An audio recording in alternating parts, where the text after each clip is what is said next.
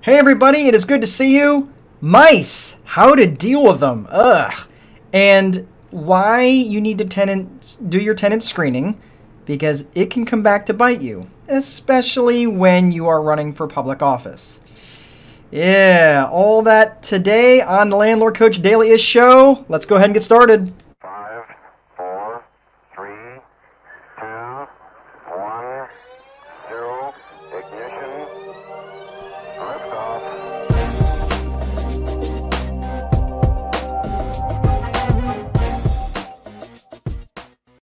Hey everyone, welcome to the Landlord Coach Dailyish show. It is good to see you.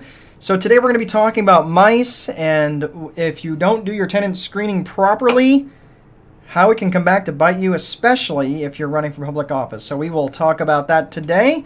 Hope you are all doing well. So this is the time of year, especially up here in the northern parts where it starts to get a little chilly.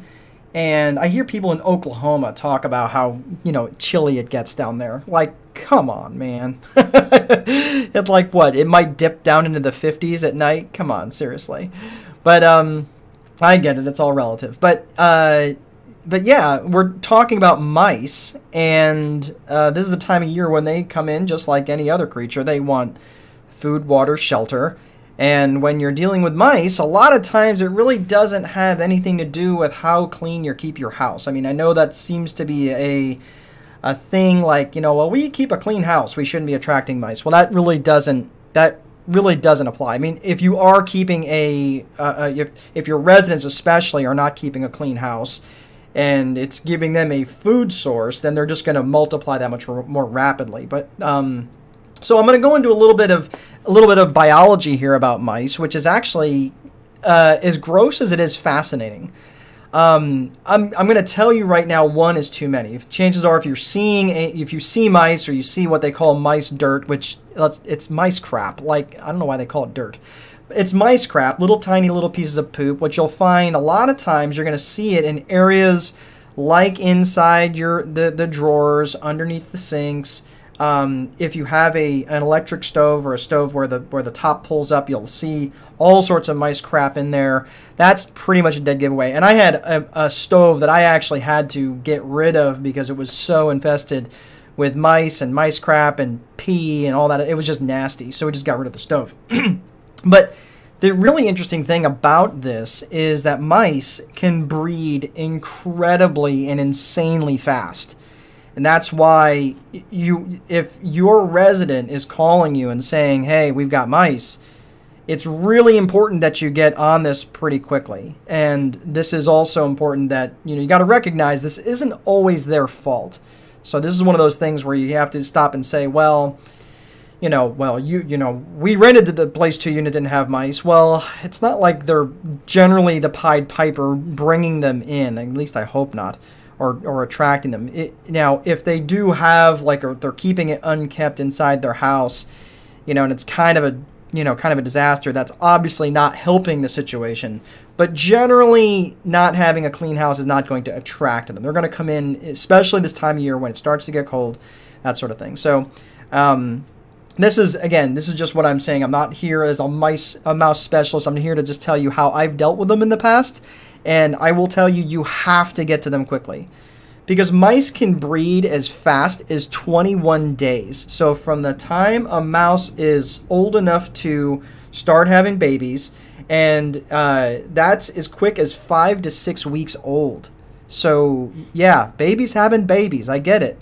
But no joke, if you are not on top of this, you can have and they breed all year round. So it's not like they wait for a certain season. They'll just do it, they kind of put rabbits to shame, but they will breed all year long. So you have to get on top of that pretty quickly. So as early as 5 to 6 weeks old, a mouse can start breeding, and they can breed and gestate as short as 21 days, okay? And they give birth to litters as much as 12 pups. Okay, so you don't need to be a genius to do the math on that and how quickly that can get out of control if you're not on top of that. So you could literally have hundreds of mice inside a house, and you don't even necessarily, in a very short period of time, you're not even aware of what's going on. So you got to get on top of that pretty quickly. What I recommend, I don't recommend traps unless maybe you see a mouse here or there, and your resident is okay to deal with it. My recommendation is to call an exterminator, where they will come and they will bring a commercial grade type bait. And the bait generally is an anticoagulant, where they will die inside the walls. It won't smell generally, and that's probably the best thing to go. I don't recommend getting a poison like decon, where they will eat a little bit of it. They don't eat enough to die, but they'll get sick of it. Then they become bait shy. Then it becomes really, really hard for them to get rid of them. Mice also, something I didn't know, and this was something an exterminator actually told me, is that mice don't see very well. That's why when they run, or they're out in the middle of a house, they'll run along a baseboard so they can keep the baseboard to their shoulder, basically, so they can keep so they can figure out where they're at, which I thought was pretty interesting. So if that is the truth, then that's why you generally see them running along baseboards, and you would want to put the exterminator would know this, but they would put the bait generally along a spot where it would be along their route, and they bump into it one day and they kind of say, hey, this is new, and then they go around it, and then they bump into it the next day and they go, hey, I remember that from yesterday, and then the next time they come into it, they'll bump into it again. So just understand that, and this is something that you would also need to educate your residents on, that getting rid of mice is a process.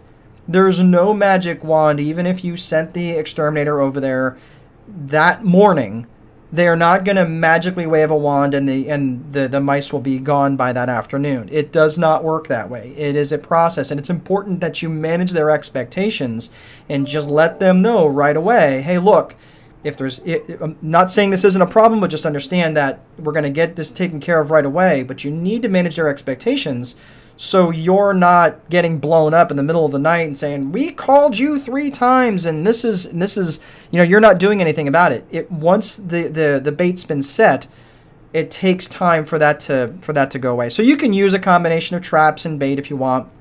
Understand that you're going to have to take care of someone will have to take the traps out and take the dead mice out of the traps and reset them and that sort of thing. But again, the biggest thing, just know what you're walking into, and also it's helpful to manage the expectations on that. All right, I have got a new segment today called That's Methed Up. I just been setting you up. That's messed up. That's right. That's Methed Up. So, this is a new segment that, you've probably got the concept of it as to what it's about. Generally, just stupid, drugged up people doing stupid, drugged up things. This is actually not a drugged up person doing a drugged up, stupid thing, but it's something that I just kind of made me scratch my head, and this is actually came out of North Carolina. A Democratic state Senate candidate named J.D. Wooten. Now, he's a Democratic state Senate candidate. He's not a Democratic state senator, but he's an attorney. I think he's done, I think he's an ambulance chaser, honestly. But whatever, he's some sort of attorney. And he had a couple rental properties, or he has a couple rental properties, to which he rented to a known drug felon. And that drug felon had, in 2018, been arrested in possession of over 100 pounds of marijuana. Like, why are... Okay. This is why you need to do tenant screening. This is why you need to have a process that runs you through tenant screening. Whether you're doing the tenant screening or you have an assistant that's doing it or your manager is doing it or whoever is managing the properties for you. Again, it doesn't necessarily need to be a property manager, but it needs to be somebody that's doing that for you. Because when you're going out doing stuff like, you have aspirations of running for public office, this is the sort of stuff that will derail you and just... It takes up too much bandwidth. Now, maybe he knew about it and didn't care. Maybe he felt the guy needed a second chance. I don't know. But for dealing or distribution, anything within 3 to 5 years, I don't know that even remotely makes sense. Maybe he thought it did. I don't know. Maybe he knew about it and just felt that he's being unfairly portrayed in the press. But still, flat didn't make sense to me. And so, dude, that's Methed Up. All right. That's all I have for today. I hope you guys have an awesome weekend. You have awesome weekend plans. If you got awesome weekend plans, I'd love to know about them. Put them in the comments. But that's all I have for today. I will see you next week. Have a great rest of your day. And remember, if you don't place a value on your free time, someone else will. But most important, there is no amount of money that will make time irrelevant. Have a great day, guys. We'll see you next week.